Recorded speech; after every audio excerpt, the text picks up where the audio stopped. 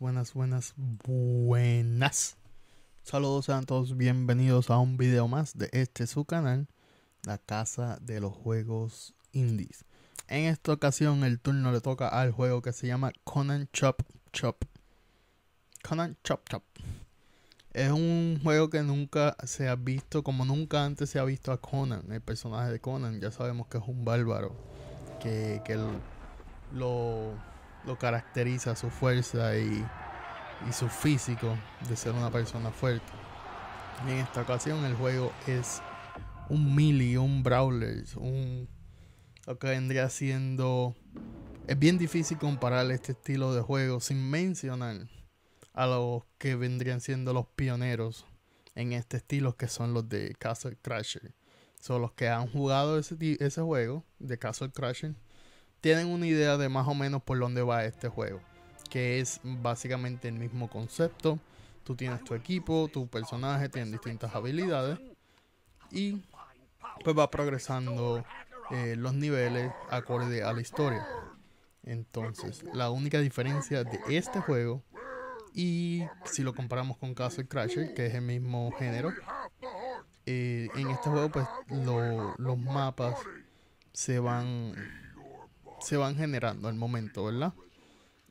También tiene la oportunidad de que incluye unos ítems que tú vas recogiendo en tu juego, que es lo que le da el elemento de roguelike a este juego.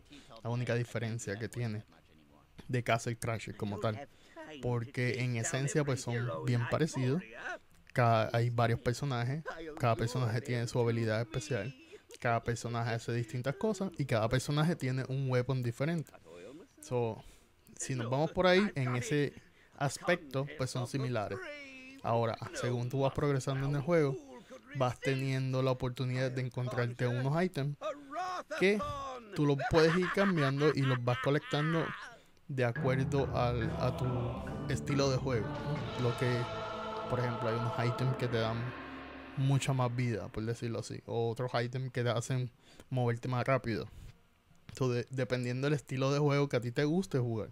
Si eres una persona agresiva y te gusta estar combatiendo, pues generalmente necesitas vida porque estás más expuesto a recibir golpes. Sin embargo, si te gusta ser una persona que te gusta moverte y pelear más o menos de lejito, como vendría siendo un arquero, pues también hay ítems que te ayudan para ese tipo de personaje. Si vieron, cuando empezó el juego, estaba en nivel 2 ya la cuenta, porque esta es la segunda vez que grabo el video. La primera vez grabé lo que vendría siendo el tutorial, pero por alguna razón ese video no salió bien. O sea, se grabó el video pero no se grabó el audio. No entiendo por qué, pero por eso es que vieron que ya estaba en nivel 2.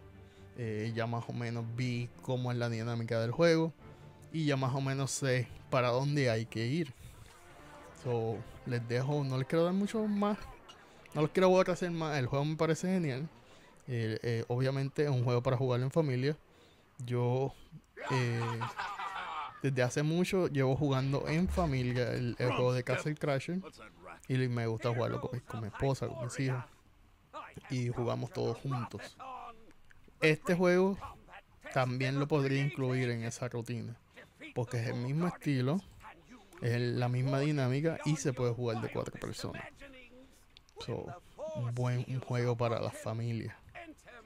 Tiene un costo de $19.99 en la tienda eShop de Norteamérica, en la NA de Norteamérica, y más o menos tendrá un valor similar dependiendo la tienda que usted compre su juego. Nada más que no tengo más nada que decirle, además de que el arte se ve brutal, ¿no? ¿A quién no le gusta este estilo de juego? Ese estilo que se ve como que caricatura, pero se ve brillante, se ve hermoso. ¿A quién no le gusta eso? Déjenme saber en los comentarios si les gusta el juego o no, si se lo comprarían o no, qué piensan del juego. Y eso es todo por ahora.